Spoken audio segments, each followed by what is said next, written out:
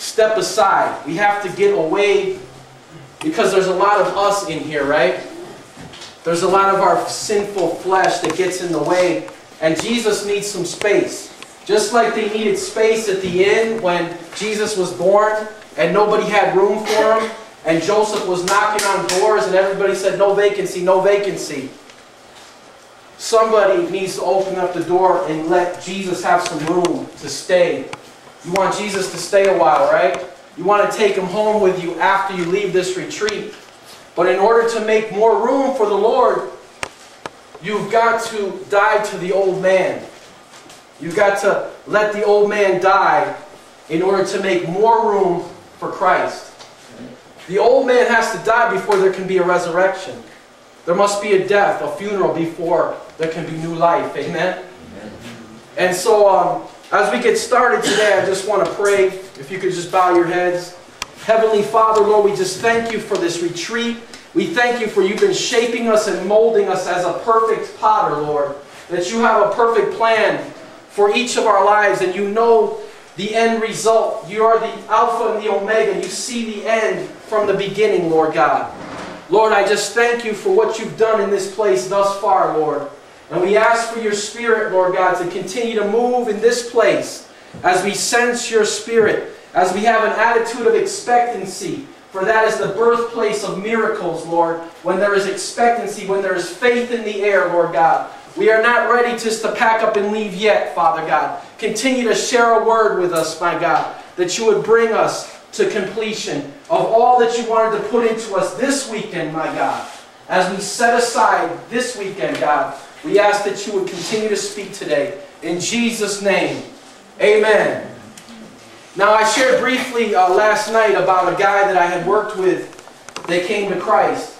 And I want to share a little bit about that. His name was Saul. And I used to work in Chicago on a place on North and Pulaski, if you're from Chicago. And it was a social service agency that I worked at.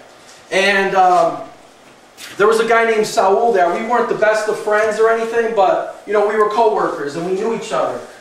And then he knew I was a Christian, but he never asked any questions, and he didn't seem like he was too interested, you know. So then after time went by, he went his way and I went my way. I went on to another job, he went on to another job, and we didn't see each other. And then about 7 or 8 years later, this is in the mid-90s, 7 or 8 years later, I bump into a guy named Jose. And Jose also used to work with me at this location.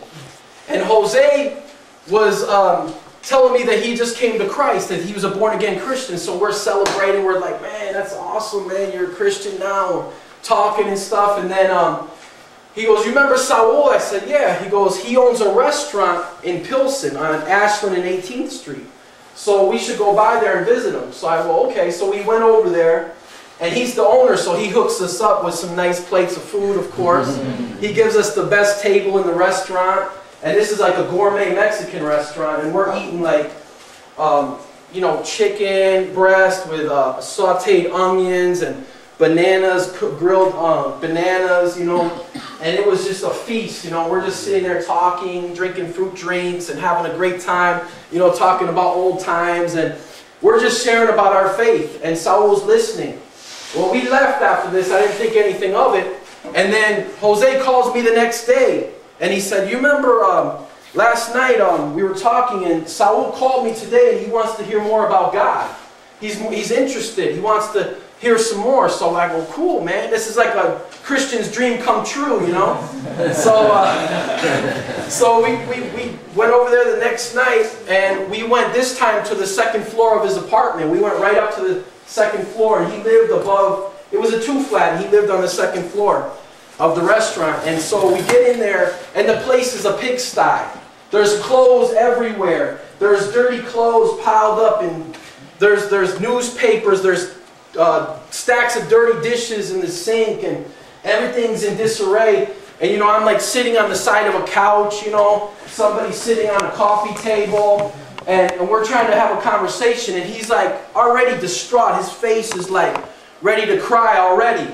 And he's like, man, I'm not feeling right, man. He goes, I may look like I got it all together, and I got this restaurant, and I'm making money, but I'm empty inside. I'm feeling empty and sad. And man, I want what you guys have. And I want that peace. I don't have peace in my life. I don't have any joy.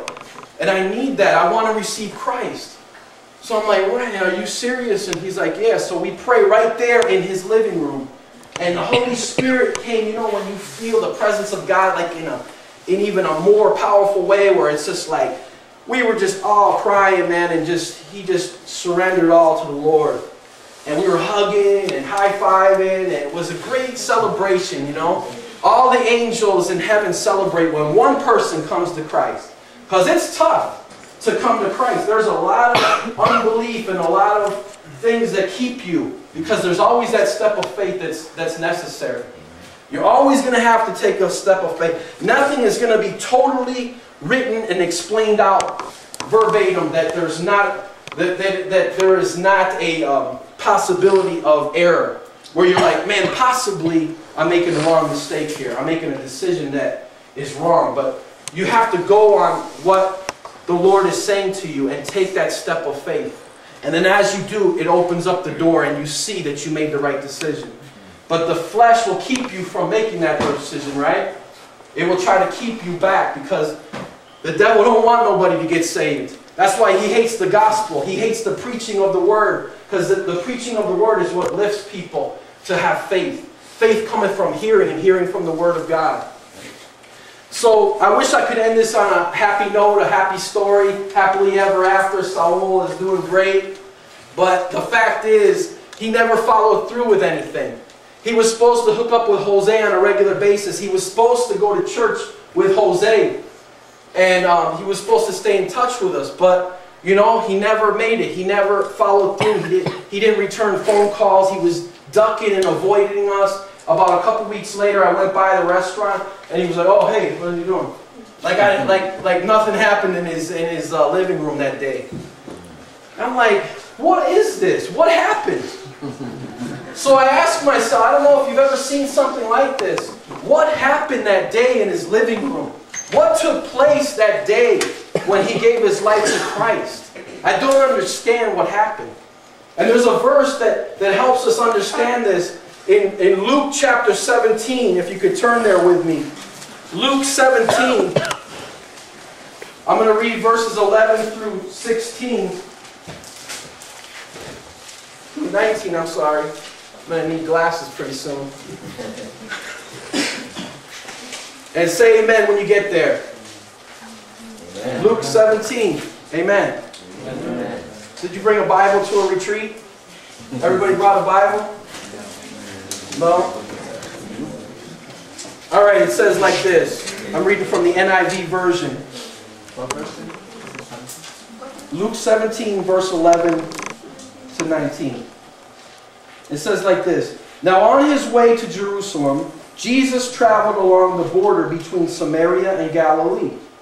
As he was going into a village, 10 men who had leprosy met him.